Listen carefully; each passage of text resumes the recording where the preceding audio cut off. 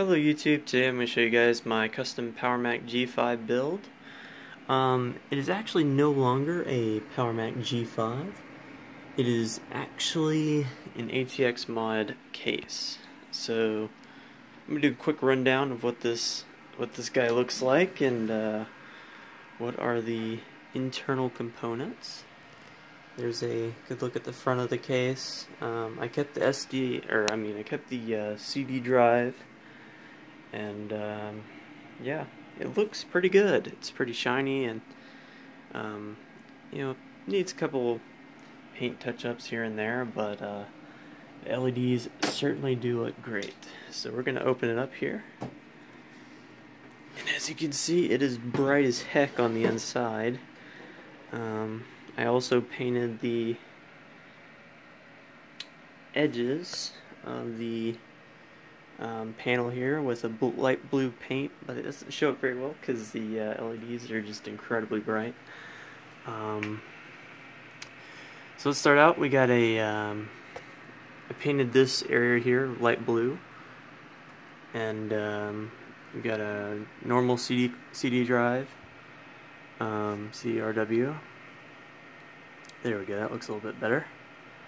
We got a water cooler, and ATX motherboard, and yeah. So yeah, the specs are 4 500GB Seagate hard drives in RAID 0 configuration. Probably get about 400 read and like 350 write with those. I only use those for games. I've got a 1TB backup drive and a 120GB SSD drive. It's a Kingston HyperX. You can see it right there. And yeah, as far as graphics card goes, I've got a R9 290 reference graphics card, which does exceedingly well in this case because of the amount of airflow that is pushed through the front, up and over into the graphics card and out the back. Got a water cooler for the CPU. It's an Antec Cooler 620. It's only a single 120 millimeter radiator. Probably gonna upgrade that to a dual and probably run the line up through here. I just got to see what spatial relations are and see if that's possible. As far as the CPU goes, it's an FX 8350 AMD, and for the motherboard we've got a M5A 990FX Pro R2.0 Asus motherboard. Does pretty well, overclocks quite nicely, and to finish it off, we've got a Thermaltake Smart M850 watt power supply. Yep.